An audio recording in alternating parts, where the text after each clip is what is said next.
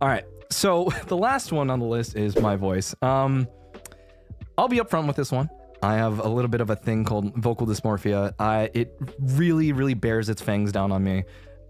It's something that eats away at me, but it is something that I've done my best to try and overcome.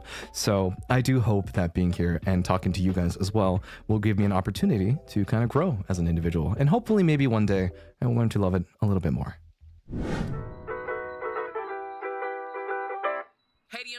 I admit that I'm a simp, it's not a hint and everybody knows it. I come to streams and watch them scream, I even see them in my dreams. Whether they're my friends or my senpais or maybe some random indies.